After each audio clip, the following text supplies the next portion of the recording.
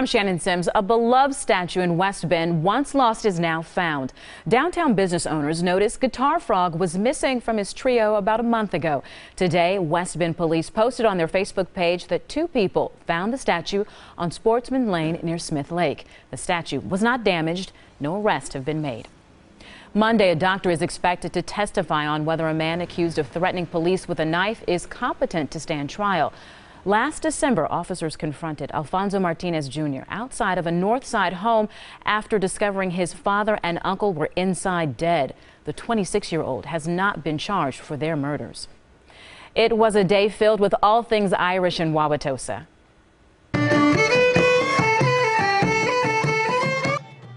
Milwaukee Irish Fest put on the Family Day event at the Irish Fest Center. Bands took to the stage to play traditional Irish music, encouraging people to get on the dance floor and dance. The event also provided a number of crafts for kids to take part in. What's really unique about us here at Milwaukee Irish Fest is that we actually have a presence in the community year-round. It's not just a festival in August. And there you see that cute kid eating some great Irish food. They also got to take pictures with the Irish Fest mascots, Paddy and Molly McFest. And speaking of Irish Fest, a state official from Ireland will be meeting with Milwaukee's mayor and organizers of the annual August Festival. Jim Dinahan will also be here to promote tourism in Ireland. Well, hundreds headed to the Wisconsin State Fairgrounds to learn more about Native American culture and the 11 tribes represented here in Wisconsin.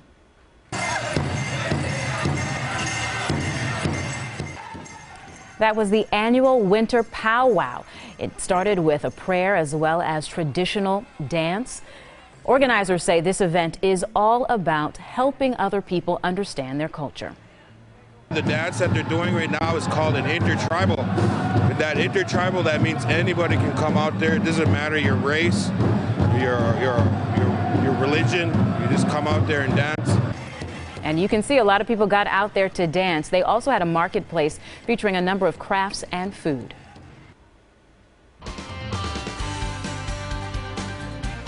Hello again, everybody. I'm Storm Team 4 meteorologist Scott Steele in the Weather Center. What a wonderful weekend. I hope you all got a chance to get out there and enjoy it. And if you didn't, well, you have one more opportunity for a really warm day coming our way. In your weather headlines, some folks are going to be near 70 degrees to kick off the work week. Unfortunately, that's going to be followed by a dramatic drop. I guess the good news is we'll temper it. While it'll be a dramatic drop from 70, it'll still be close to where we should be for this time of year in the 40s. And then behind a storm system, blue skies come back awfully quickly. Going into the record books on this date at Milwaukee's Mitchell International, the official high now 60 degrees, the low 29, well above where we should be this time of year. 42 and 27 are the normal high and low. And the record set back in 2012, just a couple years ago, 72 degrees. And in 1877, 2 above zero was the record low. Well, here's a look at our computer model of future temperatures, and we'll kick things off in the work week tomorrow morning, sending the kids off to school with readings that barely fall off at all, generally in the low 40s. And then during the day on southerly winds, we'll see our temperatures bump all the way inland to near 70 degrees in Waukesha, Beaver Dam, Fondy. You could touch 71, 70 in Lake Geneva and also in Burlington. Slightly cooler along the lake with a bit of an onshore breeze, but even at Milwaukee's Mitchell, I think we could easily touch the mid-60s. And then looking ahead behind a storm system that approaches us, our readings will drop dramatically by Tuesday into the 40s.